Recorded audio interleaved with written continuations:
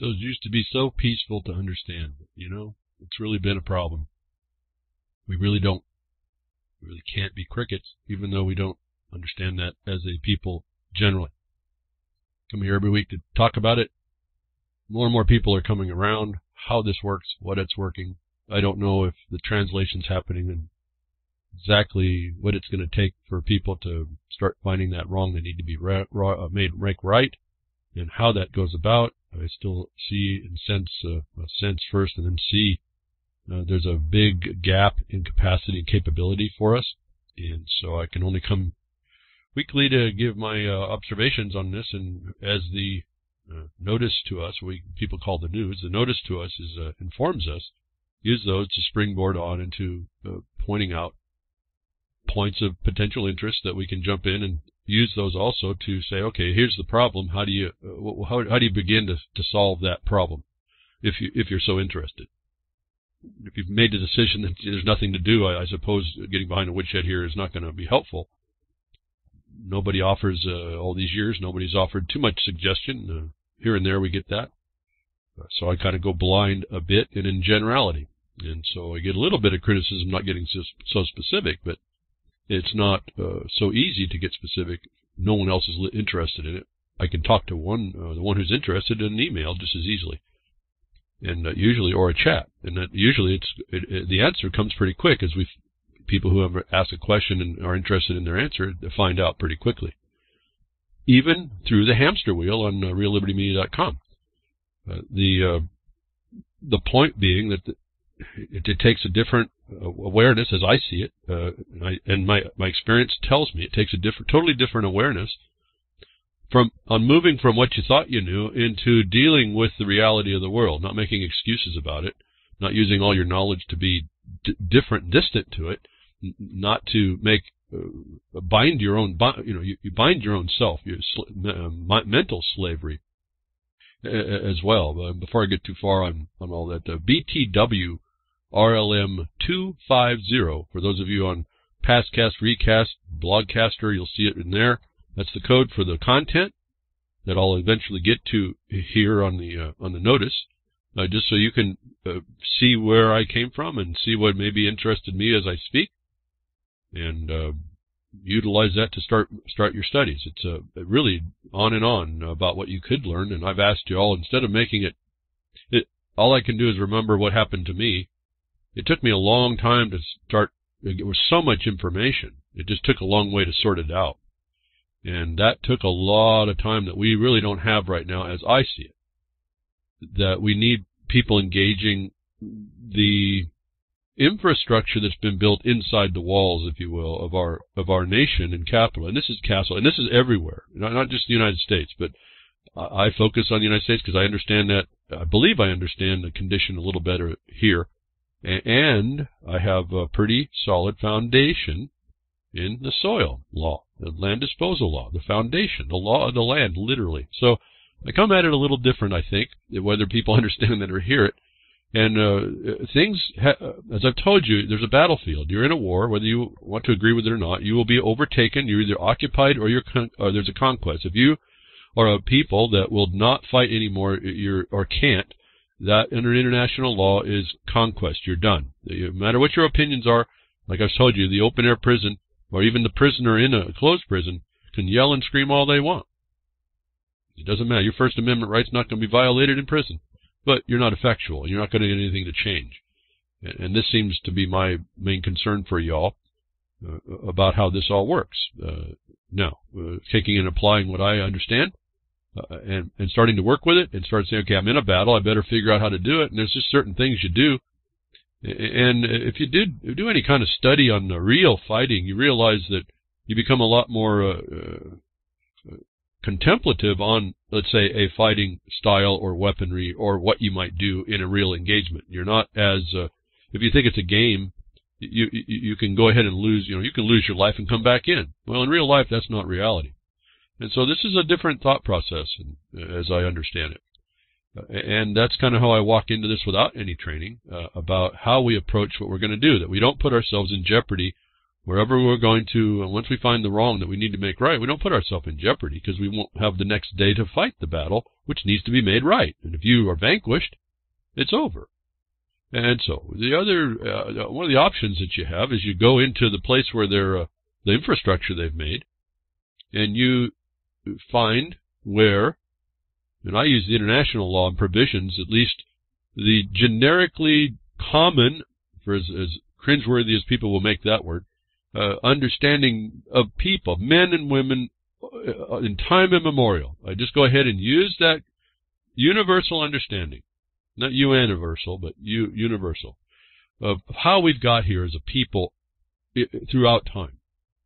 And I use those as a guide, and they seem to function pretty well, just principles that I hold to.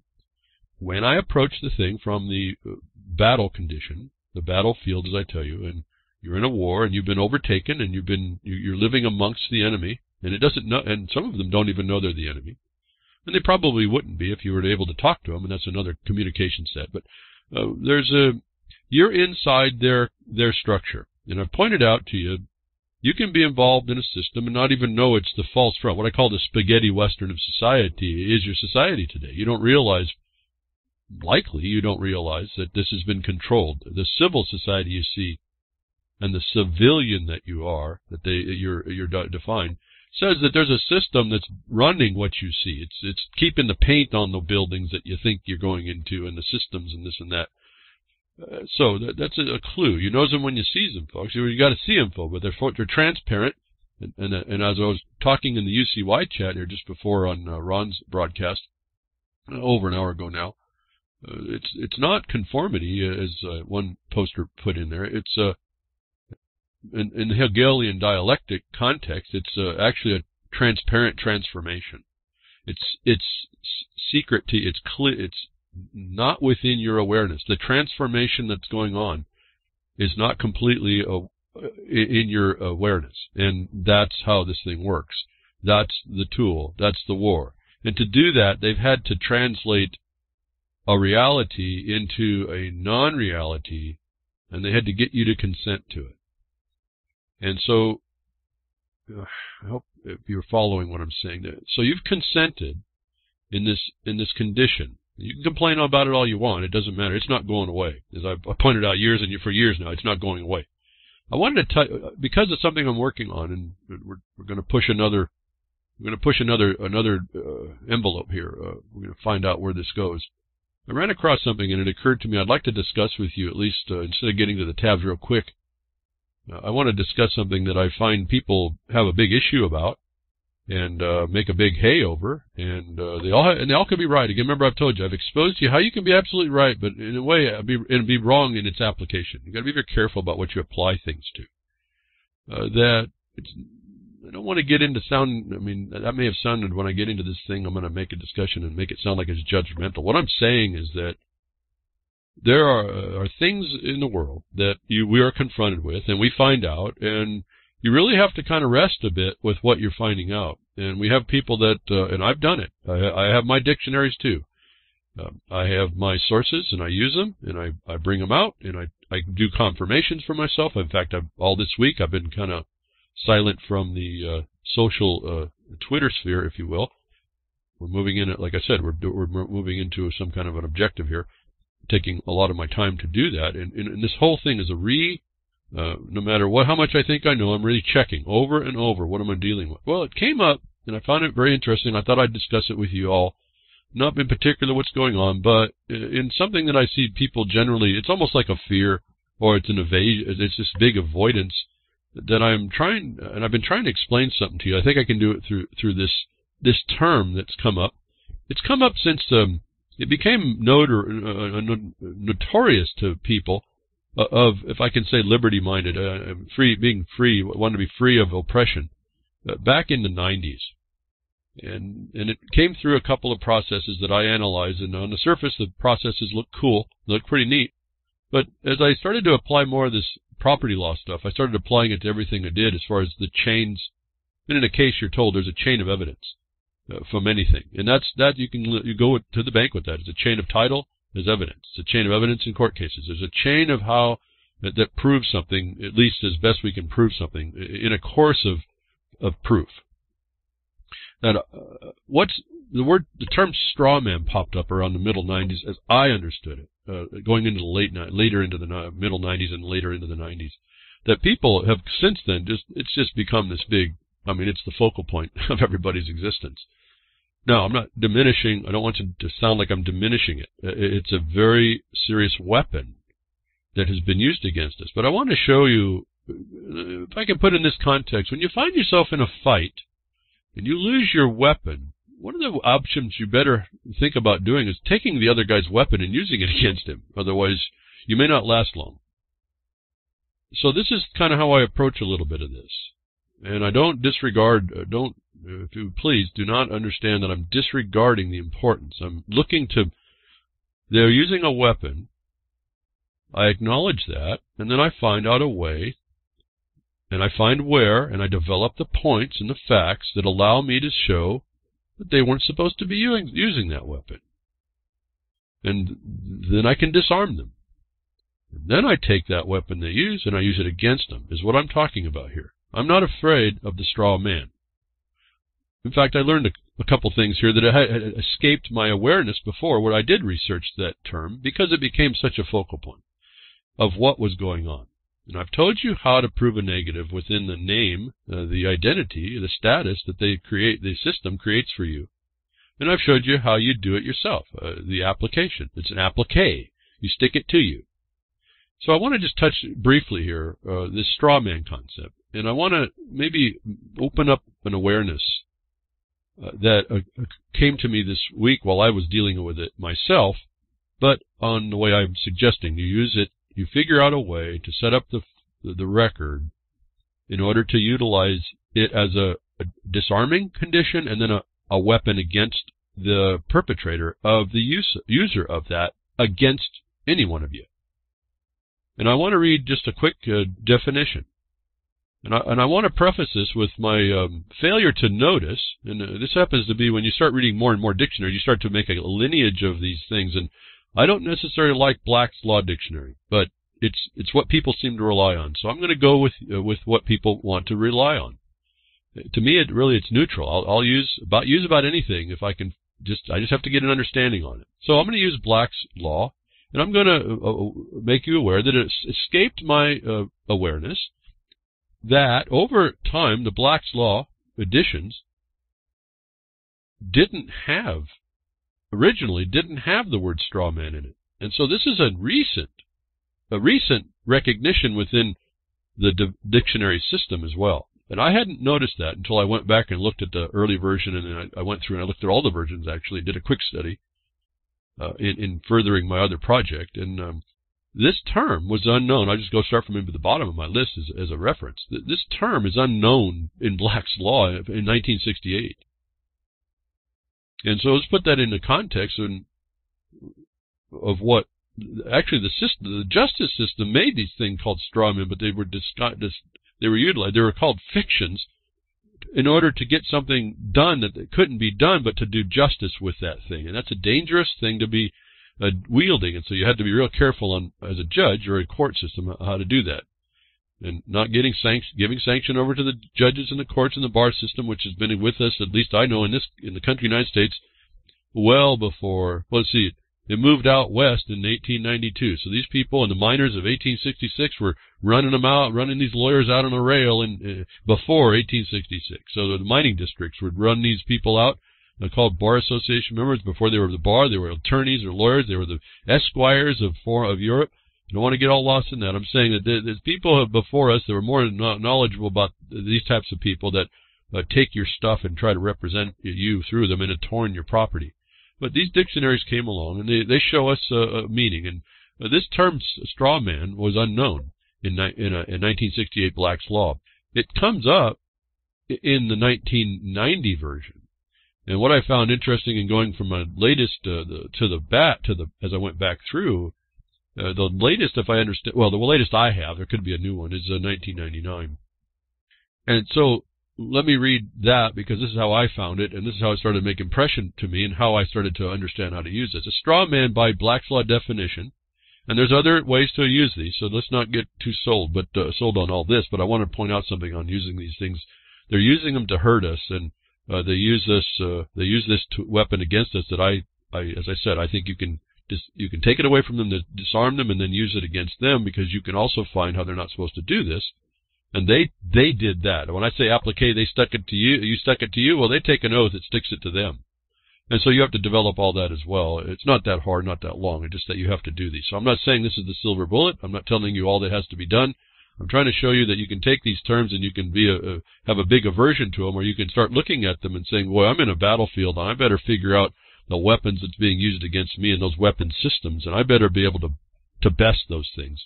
And here's the strawman definition of 1999, Black's Law. A fictitious person, especially one that is weak or flawed. Number 2, tenuous or exaggerated counter-argument that an advocate puts forward for the sole purpose of disproving it, also termed a straw man argument. 3, a third party used in some transaction as a temporary transferee to allow the principal parties to accomplish something that is otherwise impermissible.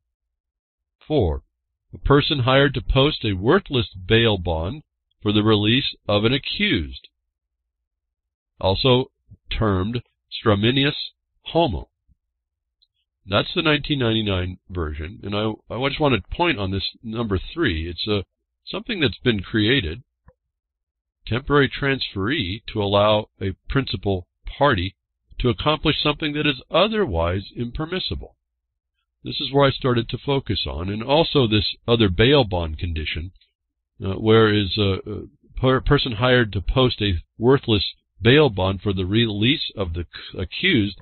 It's a very interesting tool that's used against you as well, whether you understand this or not. Now let me go to then the first. I think it's the first time I found in the Black's Law that this term pops up. But they also had something interesting, which is where I went with the project that I'm working on. It's the term straw man or party. So I need to say that the word straw man here is 2 words, not one. Straw man or party. So you would have a straw man. You could use the term straw man or straw party. And so the word party becomes more interesting in the application of the weapon as used against people, anyone. And so this is what I'm trying to say. If you understand this, you don't have to have an aversion to it. You just see, depending on how you bring it, and you don't, and will have to say, you do not use this as they apply it. You use this through collateral. What I'm going to offer you, they are used in a collateral attack to what they do. Understand this very clearly. We're not going in and asking for nothing. We're identifying that they're actually using this tool that's impermissible to use to do something impermissible. You use a collateral attack tool to do that. So the straw man or straw party that I could find was first brought up in 1990. And I was just pretty fascinated about that. I didn't realize that these were just recent terms, at least by Black's own editions. The straw man or party, a front, a third party who is put up in name only to take part in a transaction, nominal party to a transaction, one who acts as an agent for another for the purpose of taking title to real property and executing whatever documents and instruments the principal may direct respecting the property, person who purchases property from another to conceal identity of real purchaser, or to accomplish some purpose otherwise not allowed.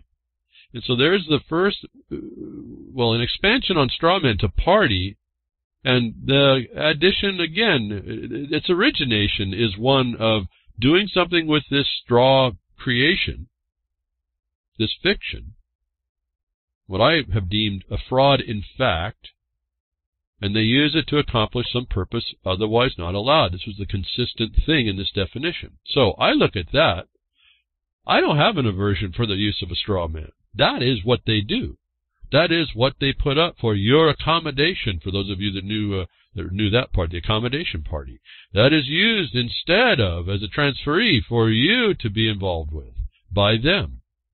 And so well, how as it came to me as I was looking at this, given I'm doing a collateral attack on exposing this very point, this very thing that they do, that we all know that study it. Oh, you're the straw man, your capitalized name, all this. You go on and on and on. And I've asked you to take your information now and apply it.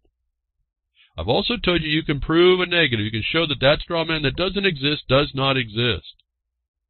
How did I tell you to do that? Well, that same system that uses this definition and uses this weapon has a records department for the official records of their environment, of their state, their condition. And you go to that secretary. And in a way, it's no different than a mining district secretary. The mining district recorder was the recorder of all the things that a mining district did. It was the official record keeper. That was the most important officer in a mining district. Was that, well, short of the assemblymen and women, but the officer in the mining district was the recorder. Why? Because this country works on evidence, recorded, to be certified, to be used as evidence, to protect the property that's been recorded. And there's supposed to be the laws, and the system is supposed to be neutral to do that. That's it. What we've walked into is a substitution. And, well, some of us that may have been brought up, born before birth, whatever word you want to use so you don't get all triggered, you came into this world and into that system more likely after this happened. And if not, it didn't matter because you're too young to understand, and you were involved with what you thought life was before all this, when they substituted your whole reality to a corporate condition. And the people didn't understand the importance of that. And those people that did that, those supplanters, the invaders, said, listen, we just took over your state.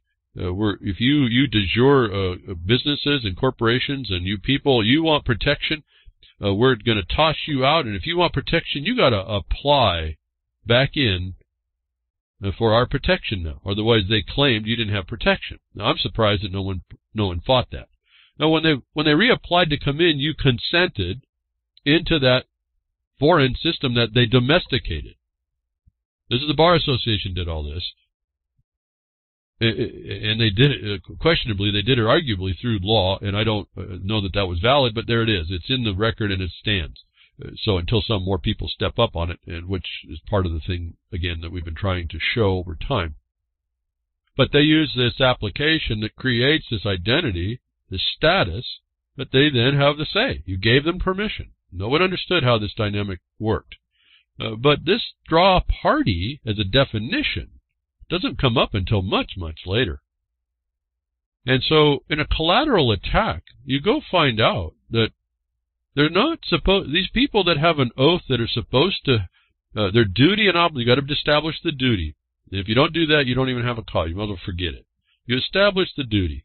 And their duty is to that system. But if you look very carefully in the establishment of the overthrow, under international law, they had to recognize everything that was something they could not change before it. No different than an example, if you understand, the United States took on California and all that land from Mexico, and they had to accept the land grants from Mexico.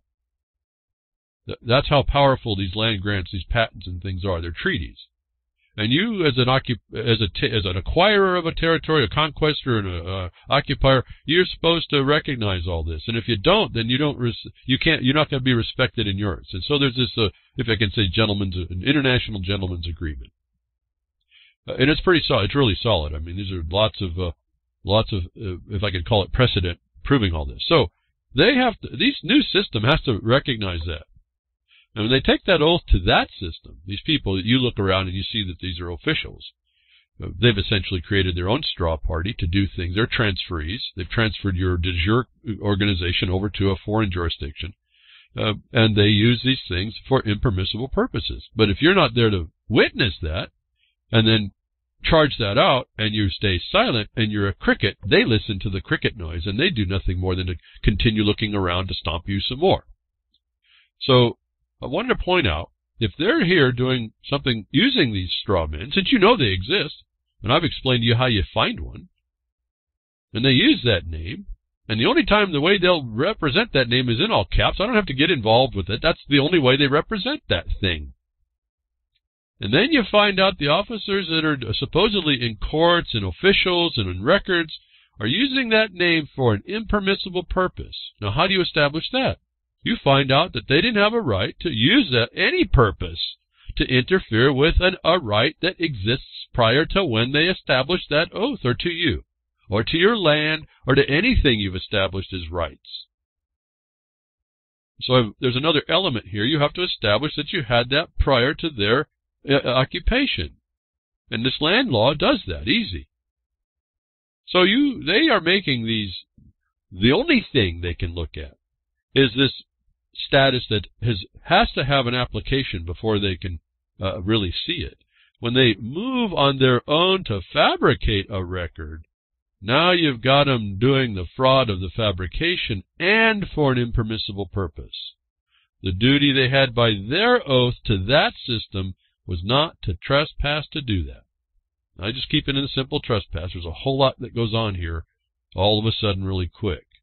That if I think I've said enough here that if those of you that do the study, if you had an aversion to the straw man, I'm telling you the very existence of that and your proof that it exists, and then used against you, the man, not the straw, not a straw, but the actual man or woman.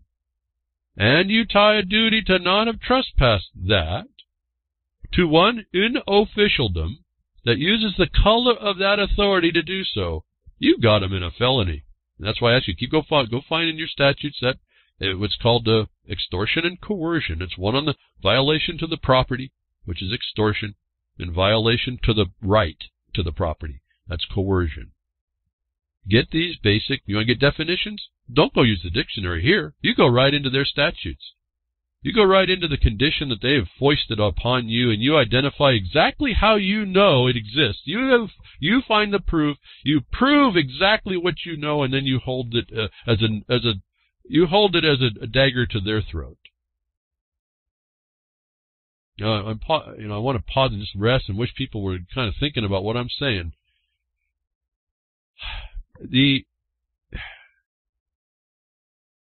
I don't know more to say. That's an example of what I find is what we need to start doing. Don't don't cause an aversion to what we know. Actually take it and take the next two steps in applying it in a reverse against a duty found that they weren't supposed to violate. I don't question their oath. I go ahead. I don't care if it's faulty. I say it's valid. I want them tied to these things that I find out that they take the oath to. I want them tied. I want them to come back and tell me their oath is no good. Because I've got them utilizing a straw party, because they're doing it in court case starts issues, or they do it to prepare for a civil record, administrative record, to prepare a suit. They're pre-preparing the party record. And that's another forced association on its own, isn't it? So now they were supposed to recognize no forced association. Where did I get that? Your First Amendment, so-called. That they were not, you have the right of free association, you have the corollary right of not be forced into association. They're doing that through this instrument, this tool, this thing they call the straw. Most people know them as a straw man. I see the definition for straw party. And that party word has been removed since then. I'm going to go ahead and use it anyway. Doesn't matter to me. I know that it's there. I know what they're talking about. That's why it was there. It was there in the beginning. Like some of the other things they removed in 1999. If you notice, if you know about blacks, you know they adjust blacks to adjust to in particular, you can watch it track the Uniform Commercial Code. And it's a special dictionary, actually, and I don't even know that it's actually valid, even though it's used. But since so many speak to it, I'm going to go ahead and speak to it. I'm not afraid. I tell you, I'm not afraid of going ahead. Let's go ahead and through it. You want to give me all you know about the entomology about all this? Fine. How is all that knowledge going to help defend you against this weapon against you? Is my question to everybody. How are you going to take your knowledge? Again, it's evolutionary engagement. How are you going to engage that which sits to attack you or wait till you move a little bit the wrong direction to hit you, and they only hit you this way? How simple is this, folks? They only hit you this way. The definition of straw man, even in blacks, I don't have to qualify it, I just use it. But I don't use it against me. I use it that they shouldn't have been using it against me. And there's another thing. I can't give you the whole thing. It's just too much actually to discuss for this. So let me get back. For those people that know and work and whatever you do to the term, whatever it does in your mind, it's a thing. It's a tool. It's a weapon. It's something. As we read up, it's the beginning. It says the fictitious person, especially one that is weak or flawed. You cannot come. They didn't make this in order to make you powerful. What your power is to come in and show they didn't have the right to make that, impute that to you, defame you with that status, to take your right, whatever the property is that they're doing, under the color of their authority. That's extortion and felony. And the books I've read, the code that they've agreed an oath to, says those are felonies. That they go ahead and use that. I say go ahead and use that. But don't use that against me to harm me in something you didn't have the right to take, interfere with. Your statutes say you don't have the right to take or interfere with, and you think you're going to get away with it because you have been, because everybody's been crickets to this very point. Well, lately, because everybody's just arguing about the existence of the straw man instead of saying, oh, wait a minute, okay, yeah, it is there. Well, and it's only used for an impermissible purpose, to put someone in a disability. That's another harm.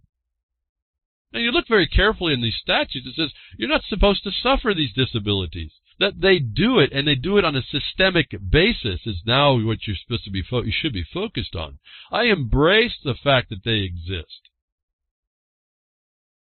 Did you hear me? I say I embrace the fact that a straw man exists. I'm not the straw man. I know they're using it as a weapon against me. They don't have the right. They don't have the authority, the power. I mean, whatever word you have of destruction, ultimate tyranny you can put on, despotism you want to put on that they might have. They don't have it. It's not there. So as long as you're afraid of using it, or that you just argue that you are or not, or whatever, I'm not that, or you do, oh, let's put the colon behind my name, and you start doing all this stuff, and don't get to the heart, you're a cricket. You're a cricket. You're a knowledgeable cricket. You're an educated idiot.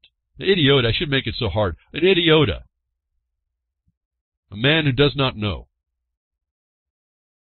As long as I haven't used that term. So they use this as a tool, and it has a foundation for it. They have to, because it's what they had to do when they domesticated a foreign entity to make it look like. It's a de facto state that substituted your de jure government. And in this case where I look at from the soil disposal, it's a complete crime. It doesn't even take that much discussion, because when you research more, you'll find that there is every prohibition against the use of this creation of the tool, or the use of it to divest you, disgorge you, to their unjust enrichment. All these equity terms start popping up, which allow the remedies of restitution. If you don't, okay. So I just gave you the remedies of restitution. I've given you the idea of what one collateral attack is, and in fact, more of it is you do multiple collateral attacks in building your record, and you don't ask them questions. And I'll have to say here, I guess before the fact, keep hearing this video going around where Cliven Bundy's saying, with his attorney sitting right next to him, we challenged the jurisdiction of that court. And they didn't. They said they didn't answer. They said they had jurisdiction. Well, they didn't do it, by the way, I'm saying collaterally attack the jurisdiction of that court. No, they went in by a motion. They moved the court by the very nature of the instrument that they file. They asked the court, are you a criminal? And the court come back and said no. Makes sense to me. I don't know if it makes sense to anybody else. But they think, those two people, that attorney and Cliven Bundy, believe they challenge the jurisdiction of the court. That's not how you challenge jurisdiction of the court. So, like what I said, be careful to use what I'm saying in application like you think that's the only thing to do, and now I have my case. It's no silver bullet here. And because it's an occupying force that does run that system, don't expect that you may see justice either. But that's the point of the record, to point it out. When you have them, you can make the record not on your opinion, not on your word definitional lists, which change from jurisdiction to jurisdiction, as I've told you before. You can't expect stability. but you can make a record beyond opinion within the context of the obligations of the people that claim and pretend to have these obligations. You show them to be the pretense that they are, and you make the case for the people to watch, because we have to have the mass of educated people. You show them how this is working against them. And I've said it before. We have a foundation made. In fact, I've referenced that foundation, showing that the federal courts have no authority to do what they do, and they still harm people. No different. If you think that Cliven Bundy's case and the judge doing the cat box cover-up, I told you I predicted that she had to do that, and she did. Almost to my astonishment. When I say this, I know it's going to happen, but I don't know it. You don't know the future. But when they do, it's kind of astonishing to actually watch it. She does the cat box cover. You think that judge is doing it for justice? And I kind of jumped at my calves and I started talking about this, but maybe I misorganized my position here. But and you think that's the only wrong you saw in the persecutor being caught? No, this is a systemic problem, and it doesn't end at the federal court. It's completely within the state courts. It's within your municipal courts. It's the system. It's a systemic plunder. Now, that's my opinion. How do I prove it? Is no different than our opinion is they use the straw man, and we can complain about it. How do we prove it? And I've explained over time how you prove it, and how you know, and I'm explaining now how you start to affect that. And my interpretation of what we're doing is within that system. Don't be afraid of the words they use. Use them, because they're using them against you. You take their weapon from them, and then you turn them around and you show that they had no right to be using that weapon at all. And you do it by an objective basis, not because you think so, or your opinion, or this and that. And how do you do that? First of all, is you do it within the context of the jurisdiction that claims to be your government. It's in there. All you got to do is go read those statutes. Oh, it's a statute. It's not a law. I don't care. It could be a policy. It's their policy. Fine. Go use it. Hope you didn't look past the thing. I tell you, go to your cops and change their policy so they don't shoot you on the street, or there's some kind of accountability because they don't have it now. Did I say go change a law or a statute? No, it's all policy. So don't change it, because that's what you live under. That's another thing they can't take from you. It's your people's right to change it. And the crickets on all this stuff. All these tools, we sit there and complain about being underneath the oppression and don't do it. Lift a finger. Oh, we'll lift our hind legs, but we won't lift our finger to stop this. Really fascinating to me. But anyway, I hope I clarified this. Straw man is a term. It's recent, actually, compared to what my studies have been. It wasn't even known to the mining time. All right, this is apparently a new, at least, and it wasn't in Bouvier's. It wasn't in any other dictionaries as well. Now, I understand it could be someplace else, but that's not what I'm dealing with, so I didn't really go that far. But it's a recent acknowledgement of something that's been used by the system at least since the 60s, late middle 60s. Well, 63 was when the United States government adopted the Uniform Commercial Code as a uniform code, as a model uniform code. Okay, so that seems, it's about, that's a few years, 5 years later, they come up with a dictionary term that points it out. And so this gave credence to some things that come on by 30 years later, just short of 30 years later, in the redemption process and all that, and the straw man and all that. Now we got free man on the land. Everyone talks about it, don't know a dang thing about how to stop it. Or how to more properly address the problem and actually get some evidence of what's going on that is going on. Now, I'm not denying anything that you may know is the truth about that corruption. I'm saying you're not stepping up to expose it for people beyond an opinion or just a whine and cry and gnashing of teeth and all this other stuff. We can get lost in all the definitions. We can get lost in again, I've done it as well. I've read the entomology. I've read I had to get beyond that. All that didn't help me. I've read so many dictionaries, I can tell you, I used to be able to, it's not important anymore at some level, I just know it happened. Like here, the dictionaries change over time. Well, that's not very good either, right? Nothing's really very stable. And you start looking, well, if things are changing, there's something allowing the change, then we may be recognizing that there's something underneath the skin allowing the change and needing the change. Let me kick you back to the thing I've told you way in the past when I started looking back around the 1900s, and this is right after the attorneys showed up on the West Coast. All of a sudden, the state seals started changing almost yearly, if not a couple times a year. And back in understanding about heraldry and shields and these things, I realized these escutcheons that they're making were changing the depiction of the state in representation, your icon of the state, as you understand it today. The heraldry of the state changed because something in the state was changing. And they do this all along. You can watch, and I started to realize if I watch the change of the seal, I can tell something important happened to change the organizational structure of a state. And I don't think I found one time I couldn't eventually find, sometimes they're pretty obscure, why they all of a sudden made this new seal. Why do you even change the seal? Why does it stay steady state? Because there's been occupations going on, and it seemed to be correlated right after the 1890s, when the attorneys went from Chicago into the West. And so this is another clue. You start tracking down. Oh, let's watch what the attorneys do then. And that's where I started to come in. I can't say I found it. That's when I identified the substitution that happens in 1953, just coincidentally in time for the 1954 federal tax laws. And now we might want to get into possibly your CAFR. For those of you that understand that, I haven't timed that the same way. What I'm saying is that's where it says make records and keep books. That's the books and the records. The Federal Reserve, Federal Registry was an administrative side. They were making records and keeping books. They changed the 39 tax code to 54, though. The year right before, a lot of states went through this substitution. And so, you have to apply into that system. They're not supposed to be able to attack you, but they do.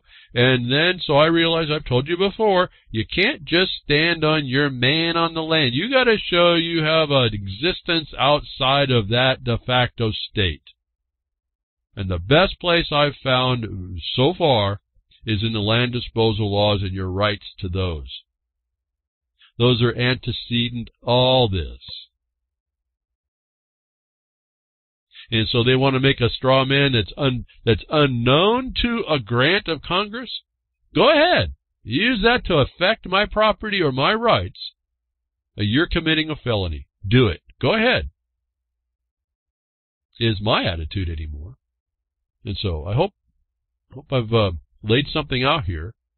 This is really a fundamental, foundational position to work from.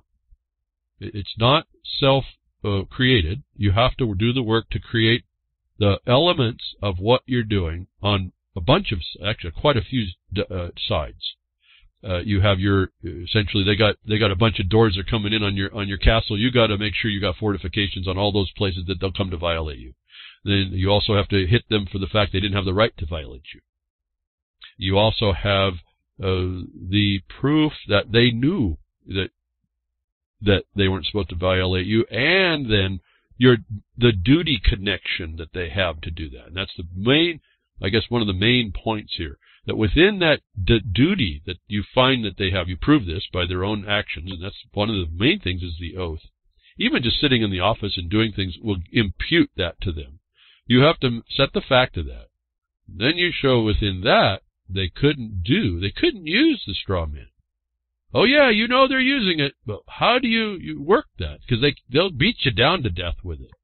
When you do this better, you'll understand you can go in, and this is part of the other thing I'm working on, you can be right there with a status of the man or the woman, and you know they're dealing with a fiction, and you've got the proof in the record already when they start dealing with it, and they won't address you. I shouldn't say address you. You should be dressed. There's no... At any rate, they will not acknowledge you, which is a crime, because another part of this is the remedy of how you're there. You're not there as the defendant. You're there as witness of a crime going on, and you are essentially intervening to do justice.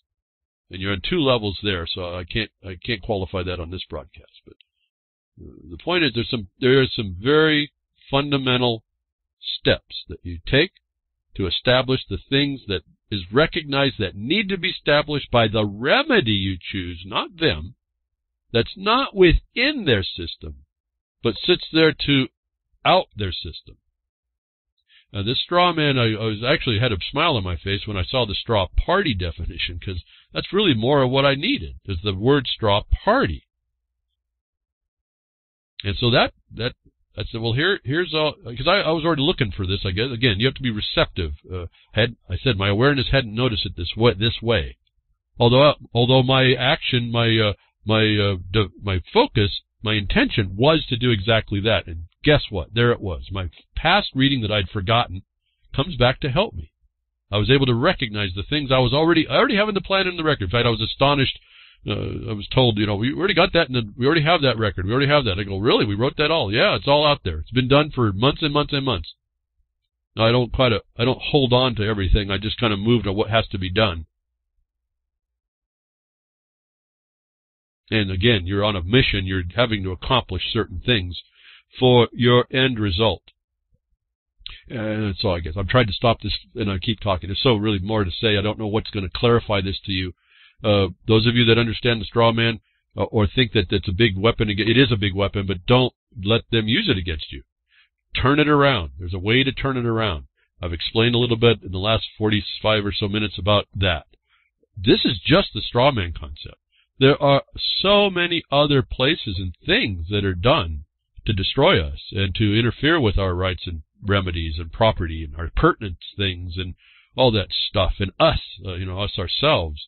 There's so many different things that you apply this very thing I've told you in the last 45 minutes to whatever you do, as well as the other things that you need to do, which I'd so much to talk about, and in part I don't want to say too much, because unless, again, this is like the property law stuff. If you don't start with the right foundation, and each one of it's on a case-by-case basis. You better understand that. They treat you like a cattle call. But when you start asserting your collateral attacks to that, and you've done it with a proper record, and you've made the proper record to do so, you're not treated in the cattle call, and now you've started they won't treat you any better, but you've now established the fact that their willful disregard of all these things you've now established.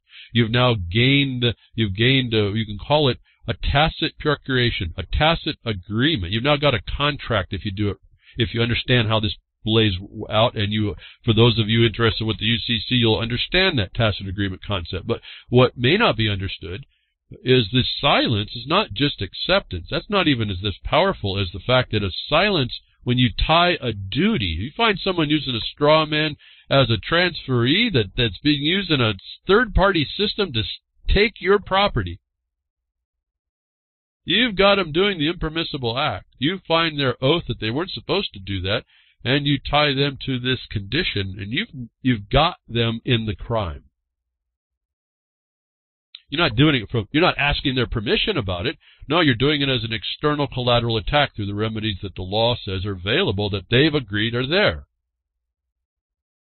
You tie their duty to the fact that they weren't supposed to do that. They use this straw man, and they are taking your property through it. And it doesn't exist. And I've told you how to do that. How do you prove that? How do you prove that negative? It's really not a negative, but that's the joke. This is how flipped over this thing is. And you can expose this. And hopefully you do it in a way that's pretty formidable. And I'm focused to try and do that. I hope we'll accomplish our goal. But we'll see if the example of our 2013 victory is anything to see. People don't recognize this. That's how far and away we are from being actually knowing. We know a lot, but we don't know the right stuff. We don't apply the right stuff. We don't approach the problem in the right way, and all that's known and used against you. And so we could rattle about the straw man, but and how much we're not that status. They don't care. And they don't care when you start to out them either. And that is a good thing, because that makes your job a whole lot more simple, isn't it? It's not like they're nuancing this thing or splitting hairs to make it look like there's it's not like they're trying to find a way to hide right in plain sight. They can't.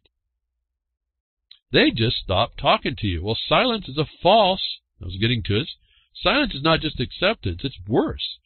It's a false representation, where you tie the duty to the one that was supposed to respond, and this is what one of the remedies you'd use does, and they fail to respond. Their representation of what their duty is a false representation on its face. As a matter of law. That's as a matter of how this works. It's not my opinion. I don't ask them their permission. It's their failure to respond, their silence. The crickets I get when we get into this, that's a more than a tacit acceptance, a tacit procuration. It's a false representation on the one having the duty to answer remaining silent. I love to hear those crickets, and I get them more and more from these people. What we're now doing is compiling these silences together to show we got a tacit procuration of the facts stated. We got the law to back that up, and then their representations that all were false in the front end of it. And I don't know about you, but a couple more things added onto that. I don't know where they run. I don't know what dark hole they can find. The only dark hole is that this thing is it's the stinking abyss. You're in the dark hole, and that may not actually crawl you out because it's a systemic thing. And we're back to Thomas Jefferson needing the educated masses to be vigilant and to essentially call for mass call for accountability. And so I don't know what more to do to explain this little thing. It's already taken almost an hour. Again, Strawman. Oh yeah, Strawman. Don't. Okay, now you know it. Now what? And it's being used against you. Now what? And so, last hour, so 45 or so minutes. If you go back and listen, unless you understood and you were taking notes, and you can keep going, you take what I've said, start to apply it, start to bring out the things I didn't say, all the silence. People get irritated with me when I don't talk so much and don't explain things. But I partly do that. Well, I'm doing that for two reasons. One, it's not a silver bullet, so I don't want to hand you a gun if you don't know. Number two, I need you to go find out these answers on you. So when you see the black and white in your eyes, it's no question. And as I was pointing out something else, which I almost was going to do today, but I decided I better not. It is quite a bit. Just even under the question, can we charge this? Under that question, going back in my ignorance of it, I said, okay, I'm going to suspend my disbelief that it doesn't exist. Well, we found something. And in looking at that was exactly the ease and how you put together anything you want to do with charging an official against for a crime, utilizing their system. And I can do it, once I see it, once I saw it, the black and white, I assembled the parts. Pretty simple. It's like an erector set for one charge. Once you see this, I can't tell it to you. You have to see it. Once you see it, there's no question. That's why I don't say a lot. I want you really to engage. Then you got skin in the game. All right? You want to put yourself on the line, that's how you do it.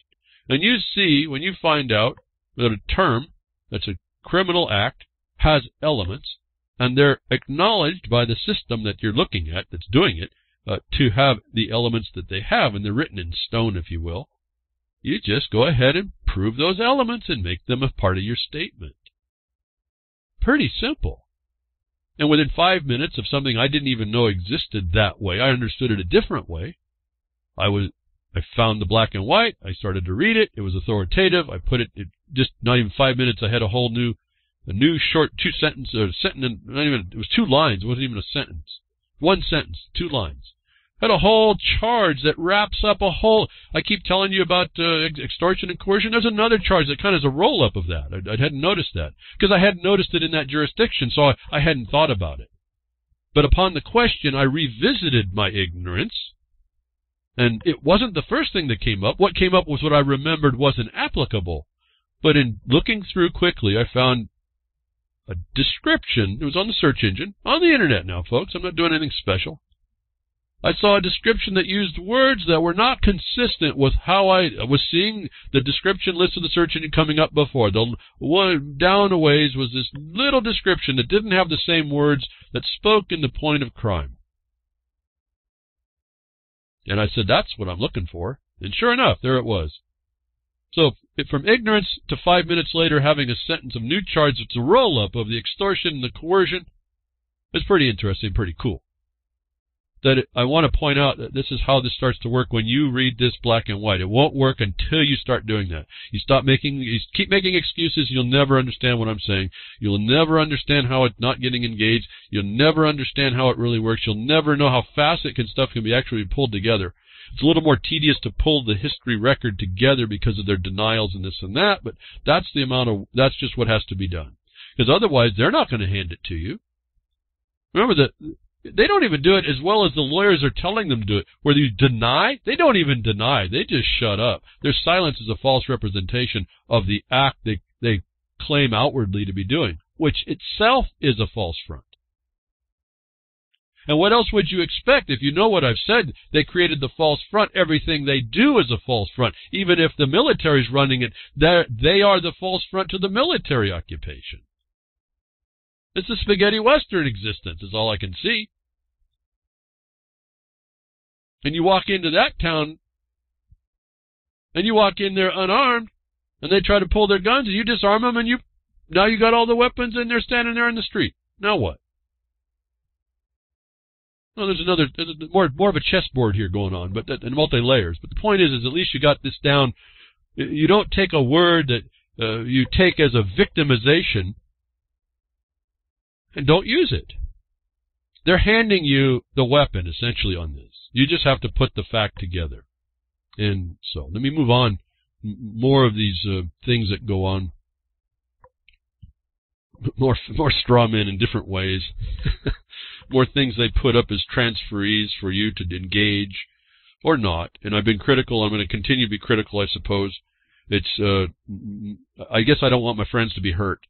And I want this knowledge out there so that you aren't. And if you enter in, it's not about not entering in. It's enter in with knowledge, and then evolutionary engage it and be intelligent with it. This cryptocurrency thing, this blockchain.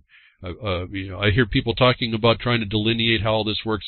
Listen, the name of a coin is just it's the package you wrap around a ledger, a digital ledger. That's it.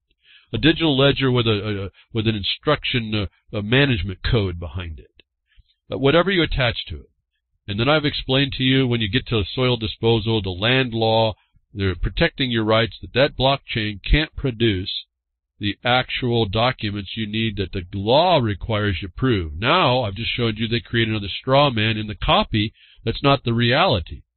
That's why your local recorder is important. And so this is dangerous stuff, and what they're doing is they're creating a straw system that you're going to engage with. And this is what this cryptocurrency is. There's a big hype around it. There's a big, there's certainly speculation. I'll have to say it again. I guess it's my disclaimer. I think the technology is very cool, but it's not actually going to be where this goes on the power side. And so I guess the other option, and I think I'm going to point out here today, as you move in through the organized structures that are integrated with organized systems, and make sure that if you're going to stay there, because I think the technology is viable in the future without it, make sure you have a way to offload everything you have into a private system that doesn't rely on the public systems, if I should say that. But there's a hype around this, and a couple weeks ago it came out. They're hyping this thing hard, and they're doing it. I've told you they're doing it because they want people to become familiar with it, agree with it, think it's, and trust in it is the main problem here. Remember, we're dealing with these fabricated trusts or these tools as well. A straw man is really kind of a different type of a trust. It's untrustable, but it still sits there. So you're dealing in these legal entities anyway. But here's trust. Your confidence. It's a big confidence game as far as I can see. The virtual currency girls. World gets its first cryptocurrency pop group. If you didn't think this was a bunch of promotion. As digital currency fever spreads across the world, an all-girl pop band from Japan called Katsusuka Shoujo is on a mission to educate the public about personal finance, Bitcoin, and other cryptocurrencies. Well, that's nothing about the blockchain there, is it? But here they are. They're going to come out. They're coming out, and they're going to have their first concert. In fact, I think they just had it. I didn't even go look. This is a big promotion. A big entertainment company picked them up. They make a band. Now we're gonna popularize this with the youngins, and maybe even you old long in the tooth types will be put a big smile on your face as the 8 members of the group stand on the stage and do their songs and performances with their little masks. Represent one of 8 different top coins. The mask represents the covering they throw on the blockchain ledger technology they're each individually using. And it's just a tool. It's a tool for what, though? I just told you the straw man is used by the tool of the oppressor to harm you. I'm sure I explained last hour, if you know that, then you can disarm him of that weapon and show he had no right to use it, and then show how when he used it to do something that he had no right to do, and that brings him into the felony extortion coercion issue. I've also been critical to say how this thing will work. The governments will either agree and regulate you and tax you, or they will ban the use of the crypto coin. And everyone goes, yeah, how you ban this thing? It's non-centralized. Well, it is centralized, given you go to an organization that's knowable and findable. And this is what's happening. A story comes out to say, pretty much, he comes with a little bit different issues on a writing. Ian Welsh, major. And I just wanted to, here's the heads up, folks. The government, someone else saying, major governments can shut down cryptocurrencies at will. So those of us that are, not me, but those of you that are, I should say you, because I'm not doing it. I mean, part of me wants to be in it, but I've got other things that I'm doing, so it's just not as important.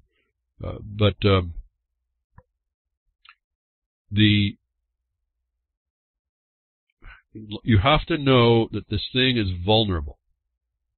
Of all the good things it might be, it's super vulnerable against the actual power in the world. And you may think you can run, as they tell you, that you're not going to hide. They will find, and this article points out, all they're going to do is they just call it to be those governments that outlaw it or parts of it. All they have to do is get there, and he references the tax man as well. The tax man on the exits and the entries of those organized exchanges that do this. He starts his article, and I'll just read a little bit, and you can read it yourself later to find out his position on this. And it's very consistent with mine. He raises some other points, and I say caution here, folks. Caution Will Robinson, I guess, if anybody out there is listening named Will Robinson. Government can shut down the cryptocurrency experiment any time it wants. Government money creation worked because government insists you pay taxes in their money, and they have people with guns.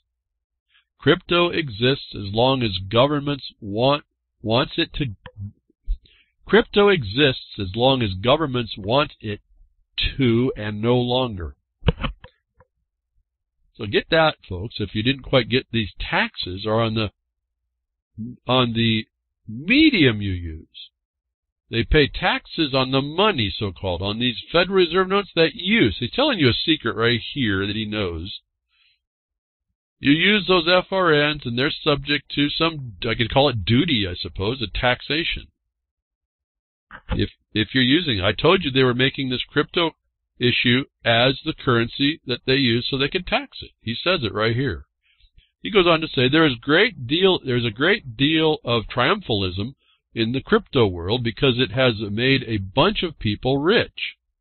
Well, I guess we can also, if you're not into doing that, you can go back to the crypto virtual currency girls, right? If you're not into seeing rich, but you like to be entertained, breads and circuses, it's all about a promotion. These are done to promote. But he goes on and says, because it makes a bunch of people rich. People who get rich virtually always think it is because they are great people. They feel empowered and so on. And according to the research, generally become selfish jerks with a reduced empathic response. The simple power relationship is this. any government can put the hurt on crypto and largely shut it down in their country simply by criminalizing it and having their taxation folks watch the entrances and exits. Crypto can be badly hurt by three governments, China, the EU, and the US, in exactly the same way. I've talked about this as well. It's another one that sees this.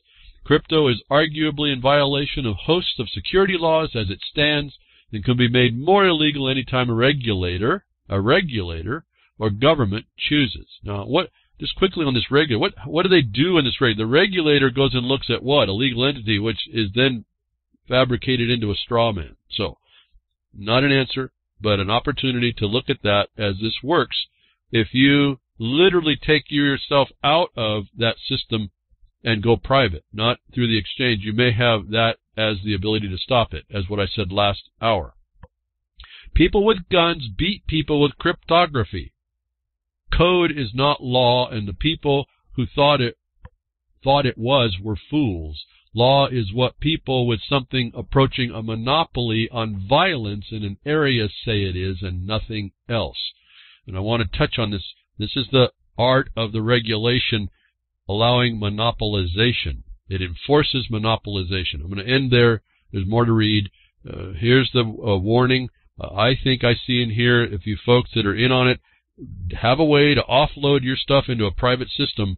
If it starts to come down, you're going to probably be able to survive yourself, the value anyway, into other things that you can still keep private. Those are probably going to be harder for them to do, and you could probably work through there. And then you have the right of free enterprise, free exercise of your own energy and all that to come to bear. As I talk to you more of the law of the land, your rights, who you are, who you're identifying, who you're not, and when they come after you in a impermissible way, and how to out that. That's what I talked to you about last week.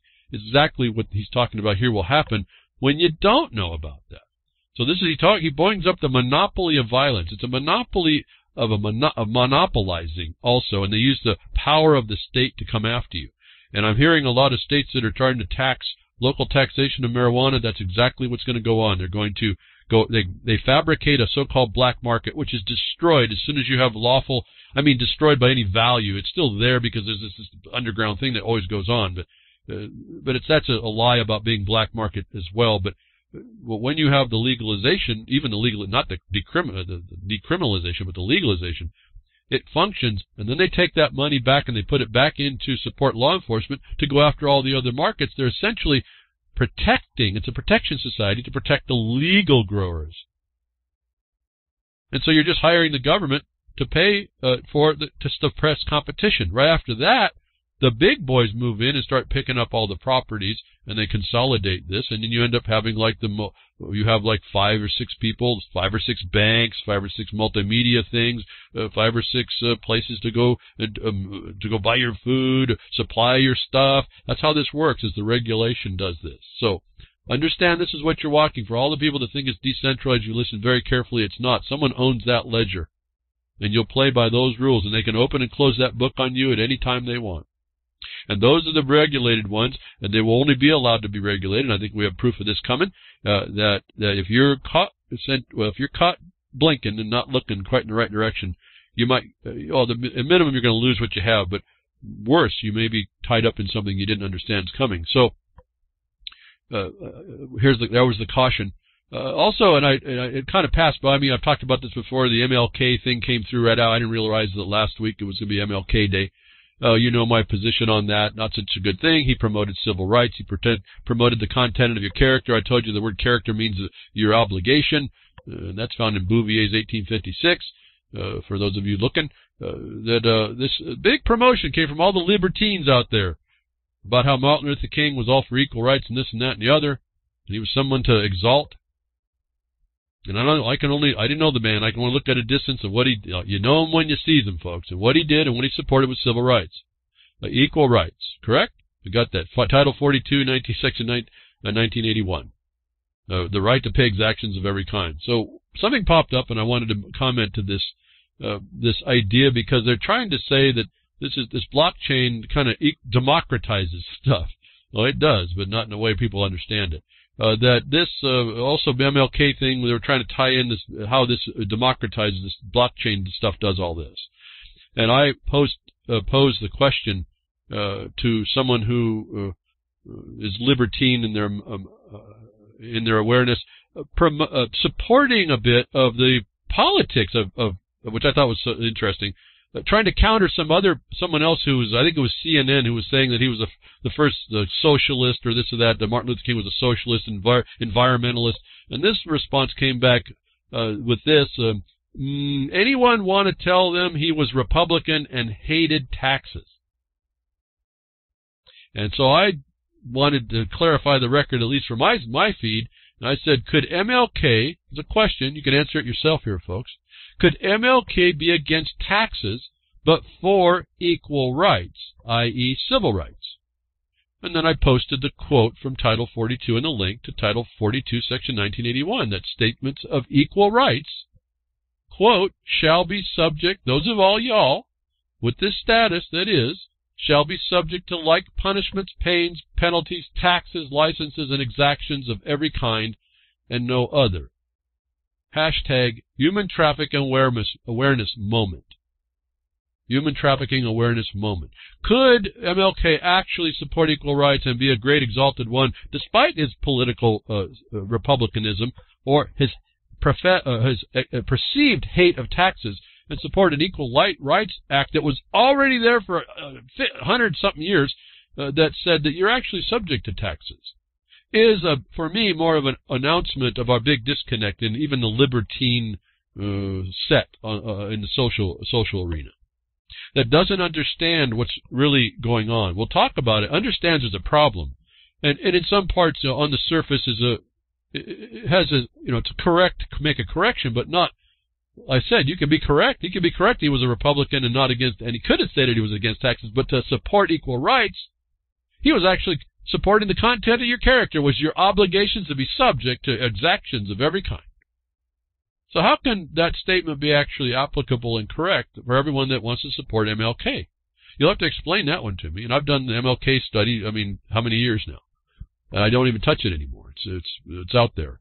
Or it should be, or maybe it's gone. Maybe it's gone into the virtual internet. So we have this problem. And the first report here says they do this because you use the currency that they've created or they've taken control over, and they use the currency that's theirs that you pay tax for using.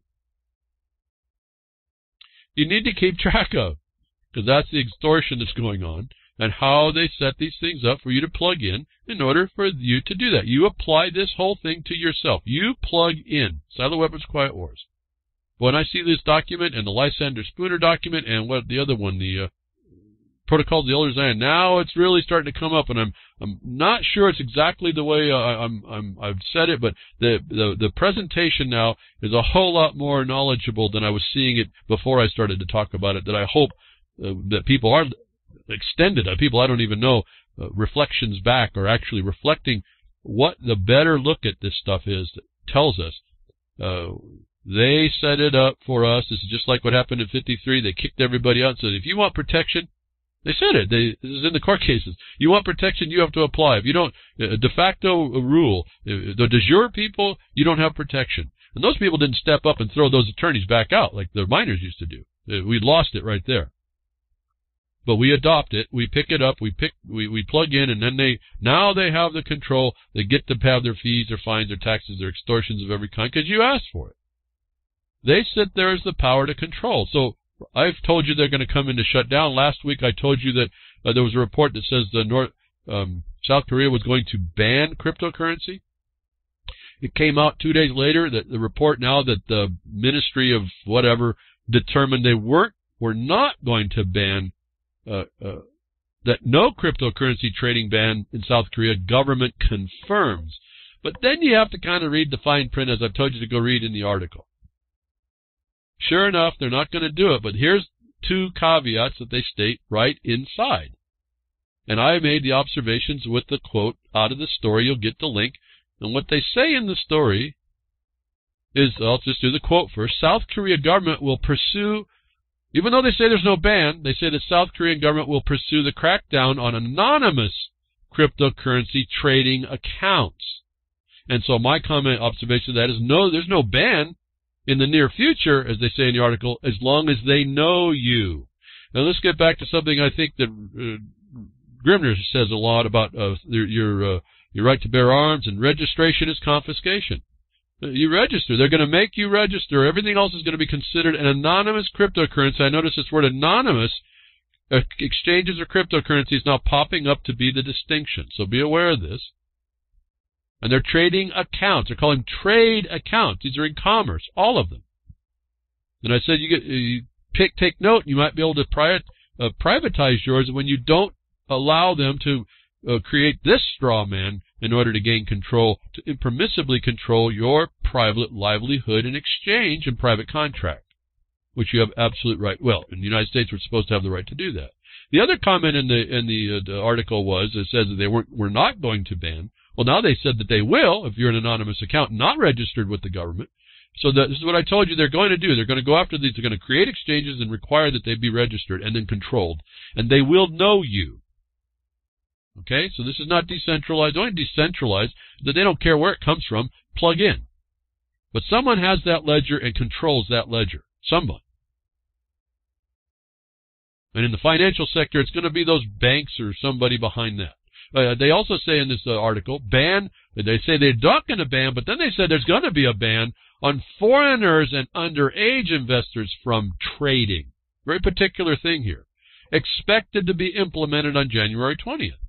Oh, it happened yesterday, apparently. So I add to that observation, and not only are they going to go after the anonymous accounts, you're also going to have to be from these parts. You're going to have to not be foreign to them. And this is going to be the standard that you find out going on. Today's breaking news as we launch, it's not news, it's what's going on. Indian banks suspending Bitcoin exchange accounts. Now again, Bitcoin is just the face. It's a wrapper on a technology, a blockchain technology. Let's not get wild about it. They can shut down any wrapper they want. Bitcoin exchanges are under the fire in India, as many of the nation's top banks have suspended or greatly curtailed functionality on exchange accounts. So they're not going to let this thing, they're not letting it tie into the real system either. I won't go more. You have to, if you're into this, I want you to be careful. My concern is that you're looking at the future, the dystopian, you're going to be connected to this electronic device. Your life is controlled by this. As I've been talking, it's coming. It's not even a guess anymore. It's not to me, it couldn't have happened. There was just no way for us to do it. I was working in technology way back when. There's just no way it could happen. Boy, have things changed in 30, 40 years. Wow. Pretty cool. Pretty cool at one level, just terrifying on the other. So, as I've suggested, things will roll out. This is notice to you what's happening in other places if it's not here yet, what they're doing to control. As I said, they will take something that is an outlaw and they will embrace it. They will embrace it and regulate it. They will give you benefits. The outlaw would be given benefits to be accepting of the regulation, and they'll have all their reasons why they do it. Right now, coming out the gates, money laundering and other and tax evasion. If no one got the clue up front, which I told you about.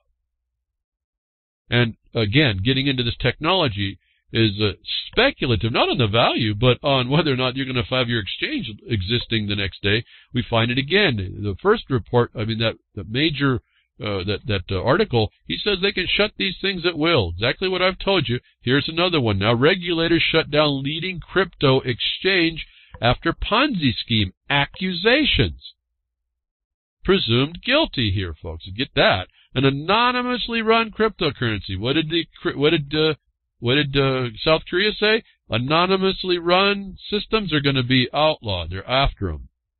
Anonymously run cryptocurrency exchange has shut down all lending and trading operations following a cease and desist orders from authorities in Texas and North Carolina and alleged attacks on the platform.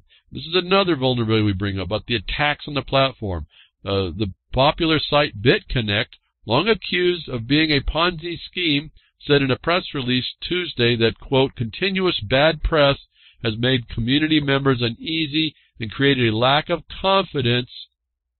Do I have to read that again? I think I will. It created a lack of confidence in the platform. trading platforms. Trading platforms are the financial system. And they talk about the platform, they're talking about trading as the band, they're in commerce. These things are in the jurisdiction that all that think that you're being libertine have plugged into right there. The lack of confidence, these are con men, all of this. And I'm not even taking me Bitcoin now. I'm saying the system that's running this through, that allowed this thing to come up, the one that allows the hype, the one that allows you to plug in and get used to this thing, then slowly turns up the heat on the pot of all you boiling frogs, is what's going on here. They're telling us exactly what's that. And then they explain the susceptibility, so they bring it into a larger context. This is all like an equity discussion as well. Well, with the larger, for those similarly situated who are blindsided, can't be blindsided by this harm, well, they're vulnerable to a DDoS attacks, and they can't get their funds. Well, they're ignoring the fact that these governmental agencies will come in and they're going to shut you down. If you're not with the program, they shut you down. If you're involved with that, they don't tell you you're not going to get your stuff. In fact, you become an accessory. Word to the wise. Watch what's going on. There may be ways to go through to have one company had a subset. We heard about that. It was a cold storage. That may be the way to do that. Then it's not in trade. It's offloaded as a storage, a bank, and then it's offloaded in an emergency to another place that everyone gets their money and moves it from there again.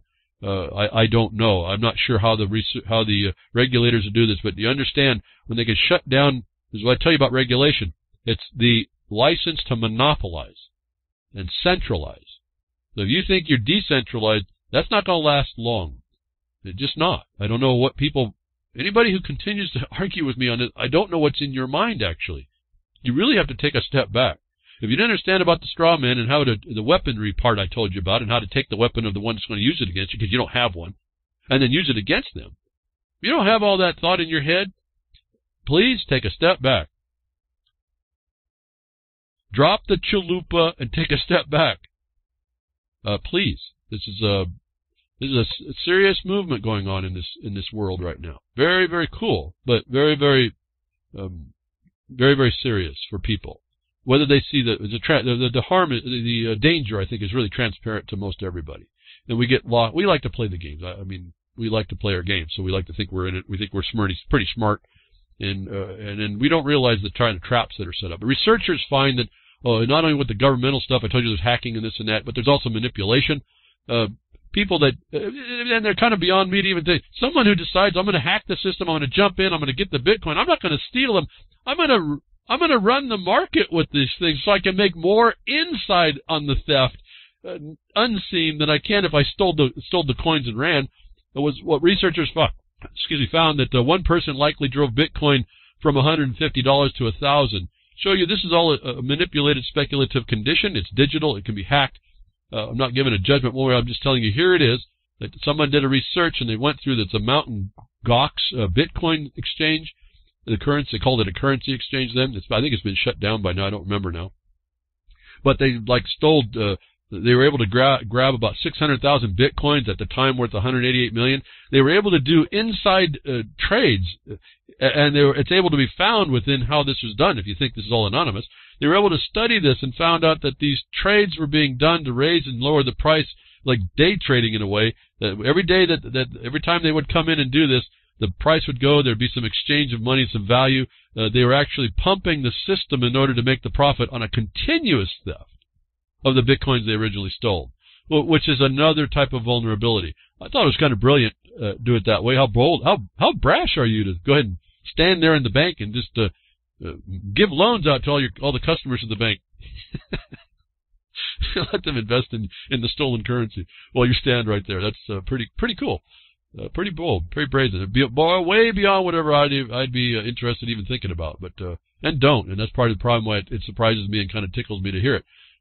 So a team of people did the research on this. Another style of vulnerability. Put that in your list of on your risk management side to see how you want to do this with the Bitcoin, where it's going. I really, part of me really likes the technology, but there's a much bigger play going on that I don't think any of you really want to be involved in. And I think anybody with the libertine mindset will maybe too late see that's the case. And the problem with that is not that you can't kind of just divorce yourself of the whole thing, is that you have lost a whole lot and not had the countering parallel system involved. And that delay or that failure may be the ultimate break and downfall for you, and you're going to be forced to engage. And this is the thing. You want to think it you're ahead of time. You think you're smart about it, is intelligent. You think you got it all handled.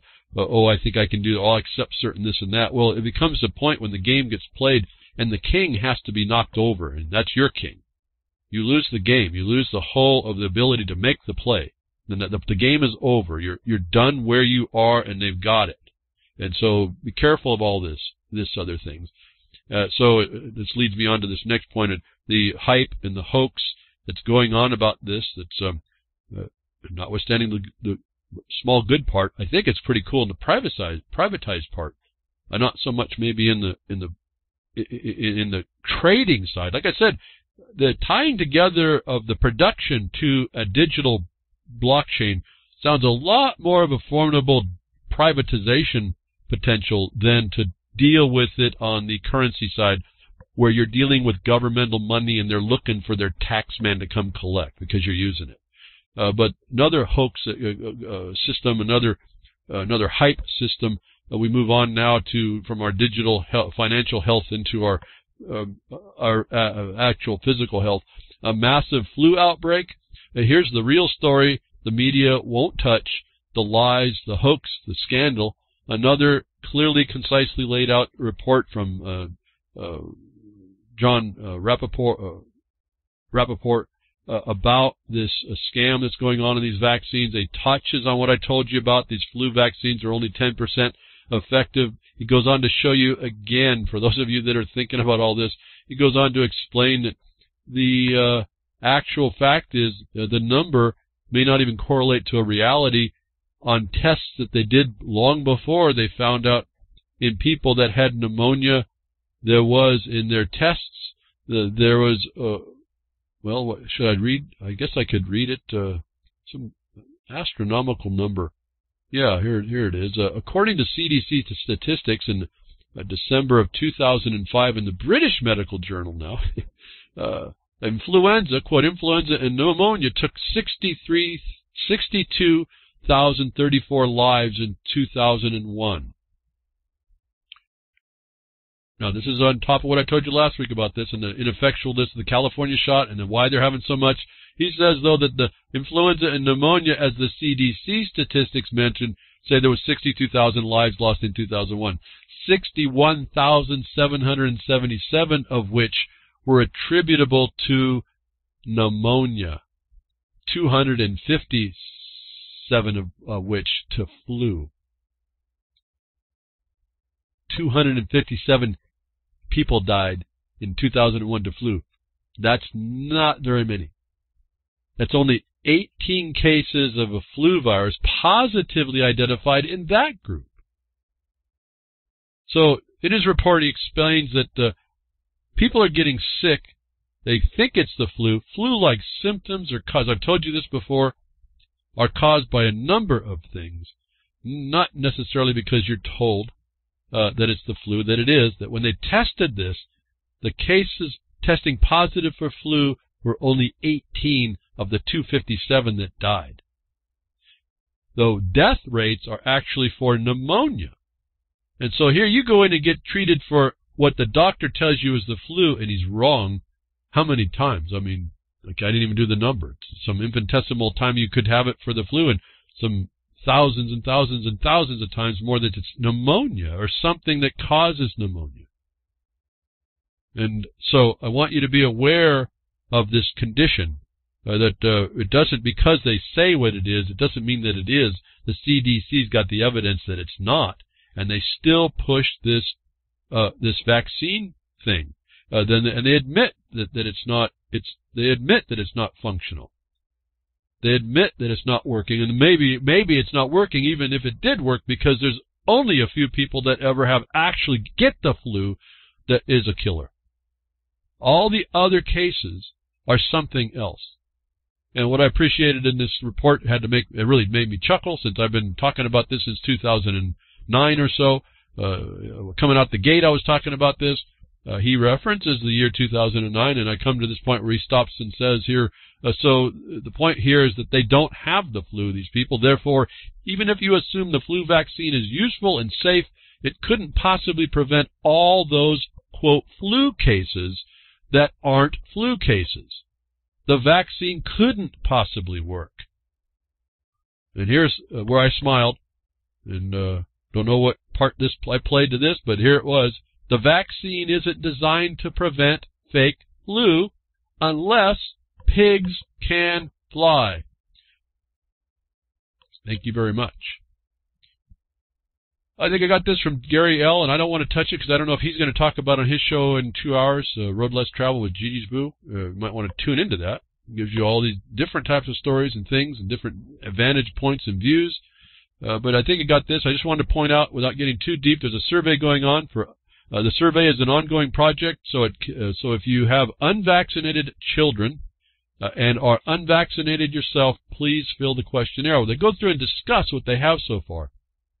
Currently, there's 16,493 participants in this thing, and what I've found, and I'll just do this in a paraphrase. You read through this, and it's quite a long read, and it takes a while to do it, and I haven't done it in any depth. I just haven't had time this week. What you'll find out is they show by the statistics that they're getting a marked increase in things like hay fever, asthma, neurodermatitis, herpes, marked increase of children, so-called, that get the vaccines over the minimum rare cases of these very same things in those that don't get vaccinated. So here's a reference. Study. You want to do a study of a study? Here. Do this one, folks. Go read through it. I thank Gary O. for bringing it up. I don't want to get too deep in case he covers it. If he doesn't, you need to read the black and white for yourself. You need to prove this out. Validate it yourself. I think it was absolutely valuable to have to see it. The black and white tells us a lot if we can work through what it's meaning for us. Again, when you combine what John Rappaport was explaining, that the CDC's own studies said that what's out there, what you call the flu, is not. The flu can't work if it's not the flu, and only 257 cases are out there. Even if it worked 100%, it's only going to stop those 257 cases. It's not working on those people that don't have it, which the majority don't. And then you put together with this report of studies, and you see that by getting the vaccination, you're bringing on other things, lifelong problems beyond a flu, which only a small percentage would get, an infinitesimal amount. So this is very important to connect these two reports together, and I want you to do that. Or I hope maybe if he touches on it, maybe he will, maybe he won't. We don't know. I don't talk with Gary until I'm as listening as I can while I do post production. So he'll bring this stuff up and and he dumps all the links into the RLM chat. So be there to get the links that he may have. I'll have these two on the Blogcaster. But I think it's very important for all you all that think this is an important subject, and it certainly seems that your little ones being unvaccinated have less of the rare occurrence, only very small percentages of increase of very serious thing, herpes throughout your life, and all kinds. I don't want to go through the list, all kinds of stuff that they have a absolute big statistical increase, maybe hundreds of times more prevalent when you vaccinate. Now, we also, and I'm just going to attach this without any proof, I remember something in the vaccine starting with the monkey pox. Pox is, I think, for chicken pox type. Poxes are a type of a herpes type thing. If that's the case, it makes perfect sense that if they still are using these kinds of these strains that they think were working, or the same procedures, so using those eggs, because that's how they do it. So that's not even really an issue. But that they use this, maybe this base form of the vaccine is causing all this as well. The cancers that we hear. The herpes that we hear. Why would little ones have all these problems? And since we've been growing up, I mean, that's the other thing that gets me. I don't remember it happening so much before. It's certainly happening. Autism, all this stuff. And although there's no direct connection to autism, I don't think, neither to the mercury. And I think I would have to agree with that. There's other things in there that can be the cause of a dysfunction in the body or a toxification in the body that does cause these things. These responses. So they talk a little bit about that increased in heavy metals, I didn't find that as persuasive, but it is there. So again, up to you. I don't have a thought really more to do that. It's not something I focus on. I just don't do it. I advocate against it. I say hygiene, hygiene, hygiene. I'm still hygiening, folks. I'm still spraying in face of all this so-called flu that's out there. That's all maybe more pneumonia, causative pneumonia-like. Then I do my spraying and my thing, and I keep my distance, and I wash my hands. And not that I'm unsociable. I just watch, like I told you about poison oak, and I finally figured out when I was a little one, I cannot spread poison oak because I was really, really allergic to that. Don't know where that came from, but I was. I just found out I could control it a lot. Well, even though I would respond, I could keep it from spreading by not touching myself, not scratching. You know, I scratch all over you. Pretty soon it's all over you. You puff up like a big balloon. Not a cool deal. Finally took me a real little bit to realize, stop using your hands. Your hands are the vectors, essentially. And it's the same thing with the flu and the cold and this and that and the other. So talked about that last week if you're interested. And while I talk about the last week interested, I thank you very much again on Minds.com. The support there has been much better than even YouTube. I don't know what's going on with the YouTube. Don't know about all that, but appreciate the support. I've been here 2017. Really appreciate the bonuses. I'm still I'm still working on part. My mind's working on how the promotion will be, but I appreciate your support all there on Minds.com, and hope it's working for you there. And again, it's not just about listening to what I'm saying; it's taking that and applying it. It's here to apply. Moving on to now, I get to where I went to the from this.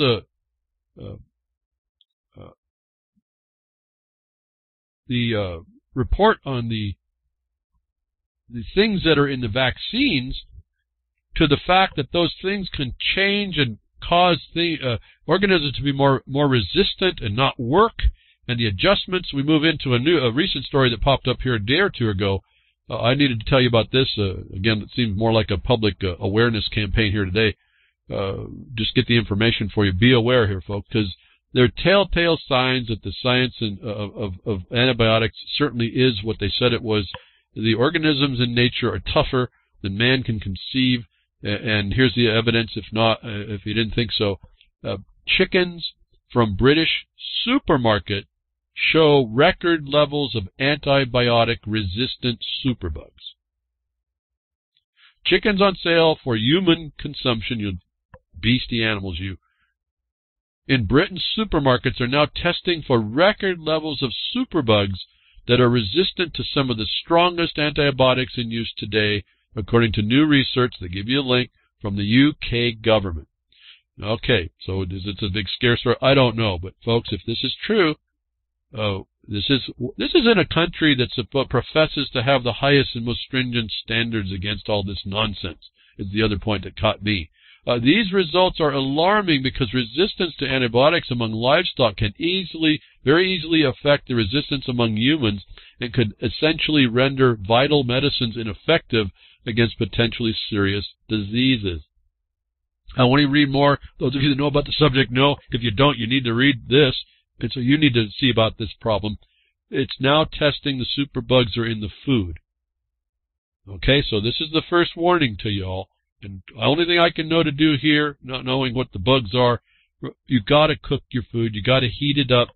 Go find the standards that have been found to do to cook the food, to get rid of the organisms. If I remember right, it's minimum. I think it's 165 degrees when you're maintaining temperature. I think it has to go to 185 degrees for I think about 10 minutes at least. If my numbers are wrong, fix that. You got to know what that is. You need to cook your food, given this is the case, in order to get rid of these things that can't be killed. Because I don't know what's on this, but if you have a scratch on your skin, I can't see how that wouldn't aid you getting something that there's no cure for. Because it's overprescribed or overused, or just the fact that they're being used and they don't go back to things that may be better and less chemical, less pharmaceutical. There's so many things that are natural that you might try. And when people step back and look at that, they do find that there's more natural things so that you don't get this kind of an alarming increase in the virility of these organisms. What was it? A Norwegian hospital found hygiene was better than antibiotics. And you remember that story I reported on? It just come to my mind. I don't remember where all this is, but go back and research it. I think it was a Norwegian hospital doctor. He got vilified for that, and then it turned out that he was correct. Cleanliness is next to godliness that came to my mind. Hygiene, hygiene, hygiene. If they stop using the stuff that pharma sells you, the government says it's okay to sell you to supposedly make your life more wonderful, you may go back in time. You may be the Luddite that actually finds that the simple way of life was better. Let's put it that way. So, word to the wise. This kind of startled me a little bit to actually see this in the food and being sold. They didn't even shut this down. They just said that they were there. So, word to the wise. Here it's coming, folks. It's already on us.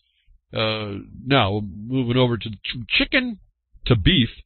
I want to touch base now on some stuff that's kind of old news because I didn't get to it, but still is important.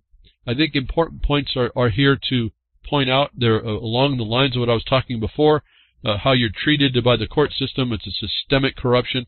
You don't walk into that thing and ask those people for a permission at one. They'll tell you they'll deny the permission, or they will deny the remedy against their oppression. The abuser will not stop abusing. I don't know why people don't get this. You don't walk in there and you don't ask them to do a thing. You go in there and you use the obligation and duty that's bestowed upon them in the law that they've accepted that requires that they do something, not ask that as a question. Is my problem with this Bundy trial as we move from chickens to beef?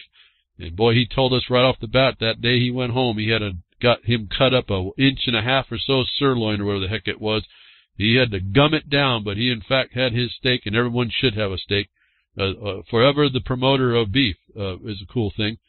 So certainly no antibiotics there that I can tell that he's been talking about. Certainly haven't been a problem. And so beef is where it's at.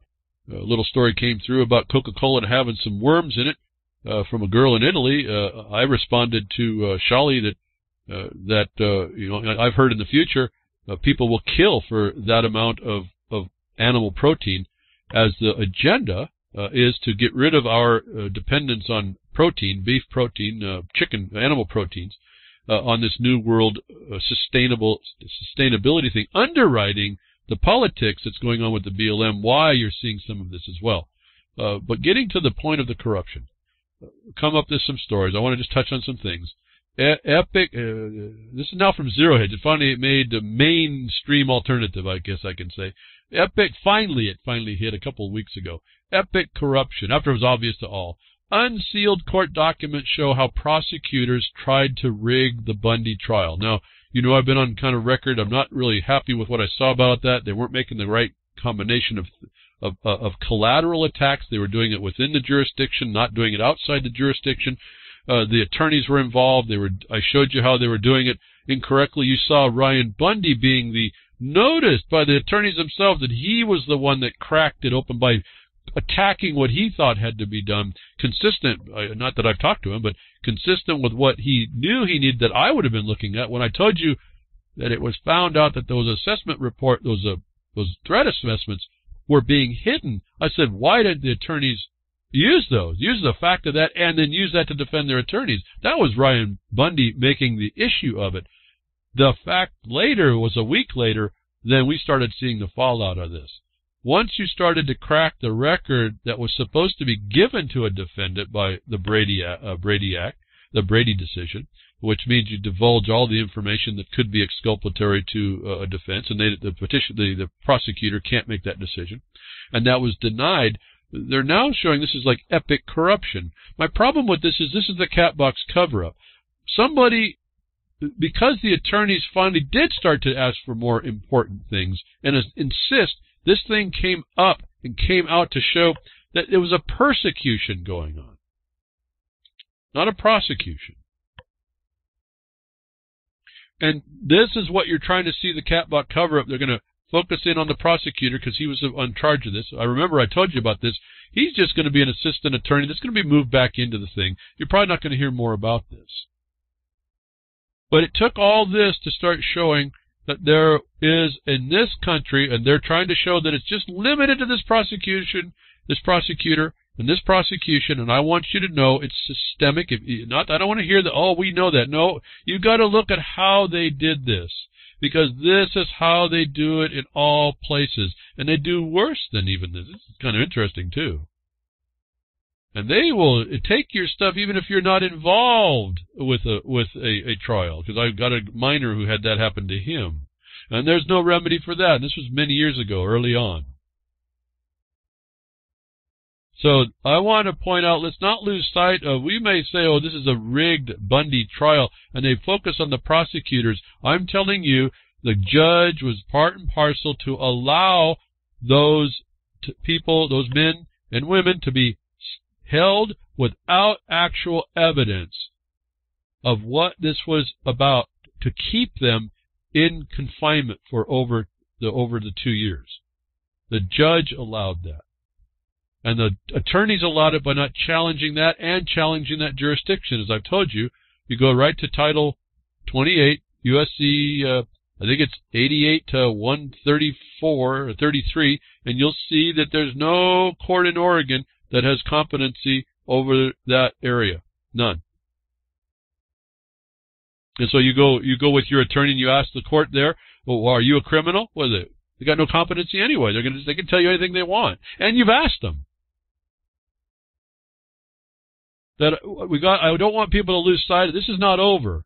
This is now, I've told you, the war is starting. I didn't get to these stories to flesh that out. This is the muck and the mire, the prosecutor. The muck and the mire. It's still got the muck that Meyer got caught in. This is the persecutor.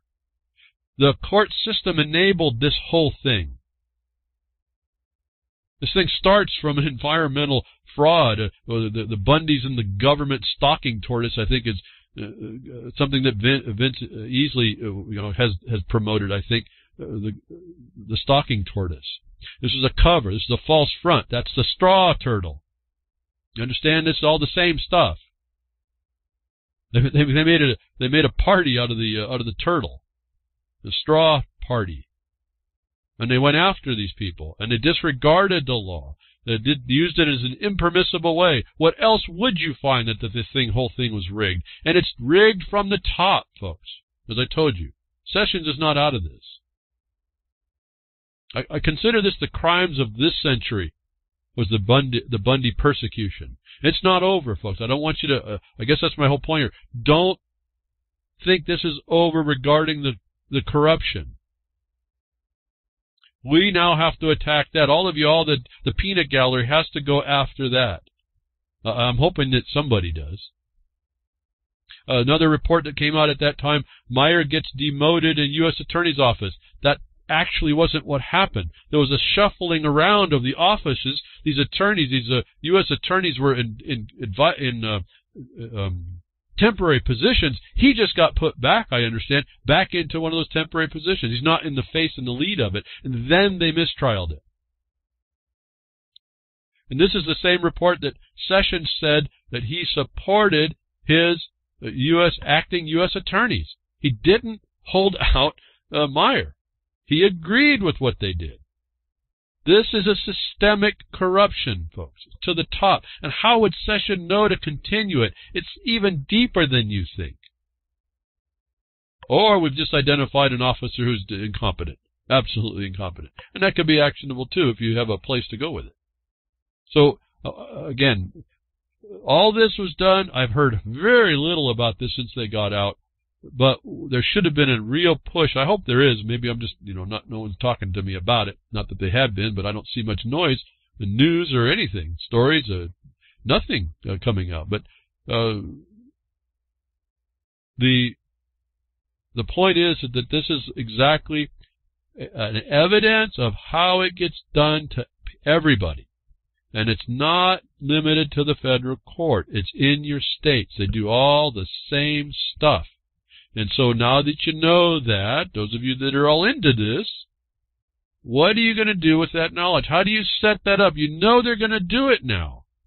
What are your tools to make sure you get that on the record so that you move this thing forward faster than one Ryan Bundy being mocked and vilified and defamed until the other attorneys decided, oh, yeah, we got a problem here. We better ask about it.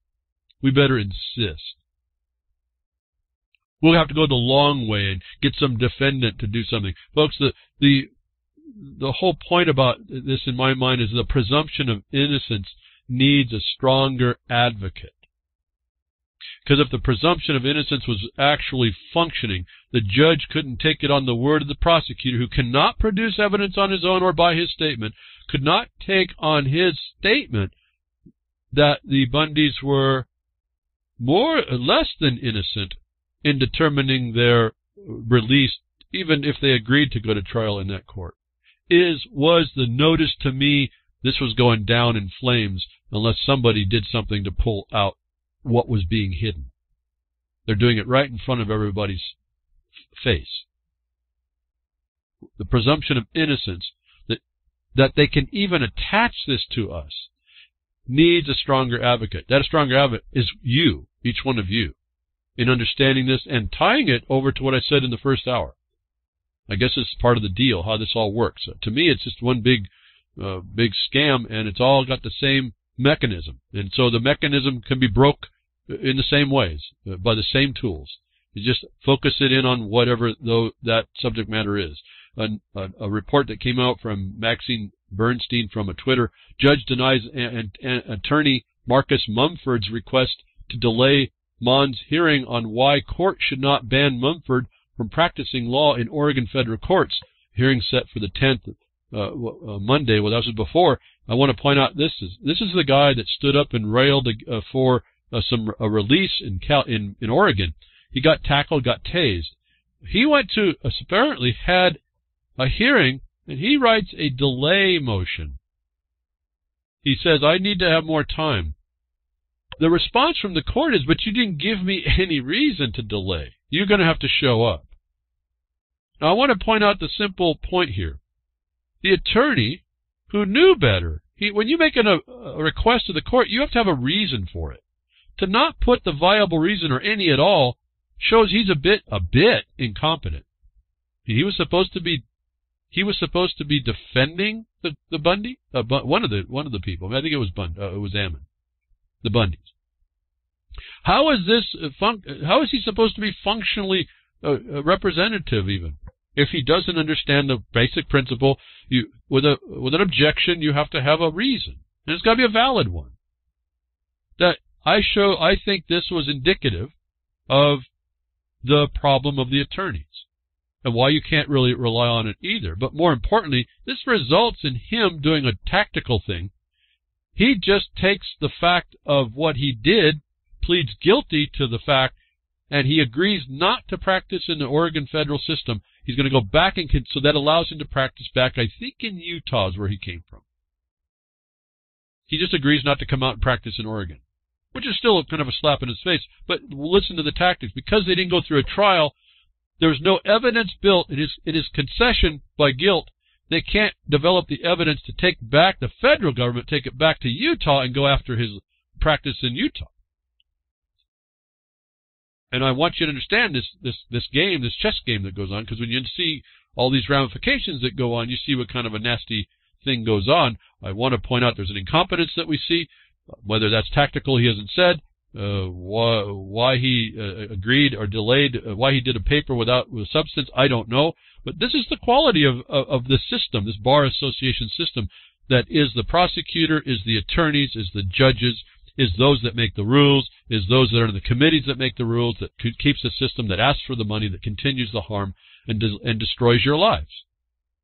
They're dysfunctional, and here's the evidence. To me, he put out a motion to delay and didn't get a good reason for the delay, and the court says, well, if you don't give me a reason, I can't just delay.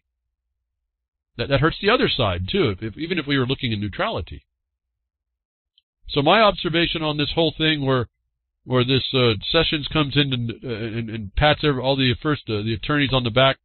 So Sessions agrees with the producer persecution. Quote, I also want to thank those first assistant United States attorneys who temporarily stepped up, close quote, is what he said. My observation here is he couldn't condemn what he's agreed with all along and into the future, could he? And the judge protects this injustice, hashtag denial of justice. And this was on a tweet from Vince about this Meyer gets demoted. This is not anything like that, actually. You're watching how the system tortoises up, turtles up, protects itself, so that you don't perceive how bad it really is. The prosecutorial misconduct, just tip of the iceberg, as another follow-up thought. The judge, in quotes, because I don't think she's proven judgeship or competence or establishment of the court at all, and she was never challenged collaterally, not through requesting to the bank robber, are you going to stop robbing the bank? No, yeah, I will stop. Or no, are you robbing the bank? No, I'm not going to ask the bank robber. I'm not going to ask the criminal. I'm going to insist on a collateral enforcement mechanism. The judge, so-called, allowed the bias, not requiring the government prove the dangers of the people supposedly proved innocent here. As I said before, the hashtag mere observance of impropriety is sufficient here for you, the peanut gallery, to understand how bad these ethical violations are. And then I move into the trust. Remember the con job here?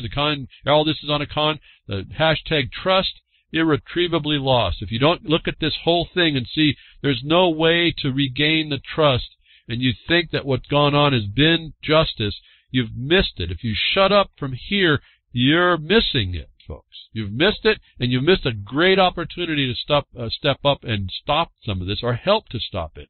All that I see, and all that we're attempting to do in our way, with only a few of the people that I work on. I have another observation on all this, Twitter. Do you understand, under the now presumptive fraud, government does no wrong? As long as everyone in Gov lies, they can cover up and profit from continuous crimes with no way to overcome that. Folks, do you understand that's how this works? They lie and they cover themselves up, and you have no evidence to go after them. You have to find the tools to do that. I additionally add that isn't a system of justice. Irretrievable trust breach. And I think one last observation on this was Sessions barking up the wrong bush. Check. Considering the seriousness of the crime and its impact on the community. Check.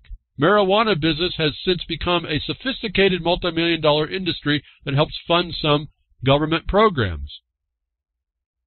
Is what was stated in an article about Sessions on the marijuana, in contradistinction of what he supports as the prosecution.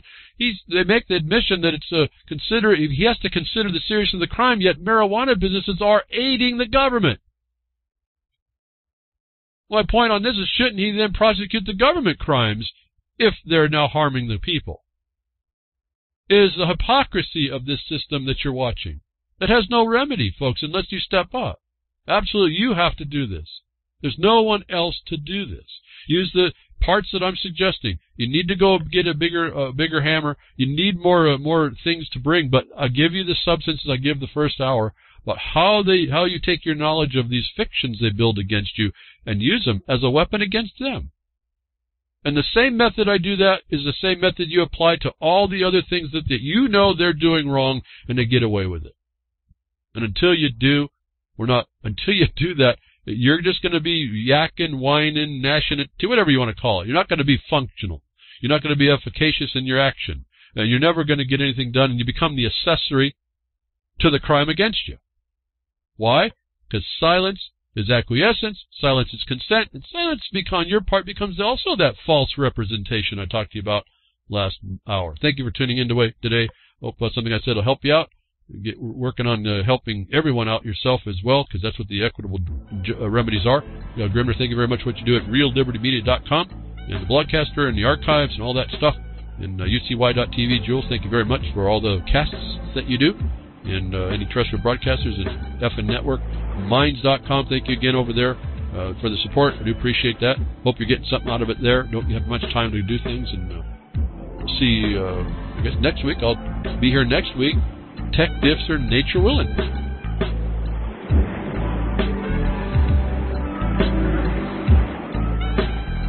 Well, that's another lesson.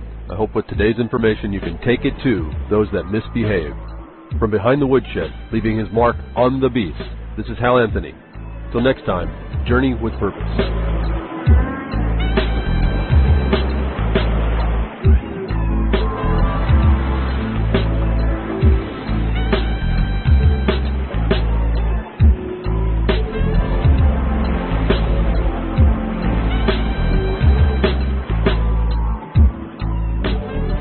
that's what opening up a can of whoop-ass feels like. Son, you just opened a whole case of whoop-ass.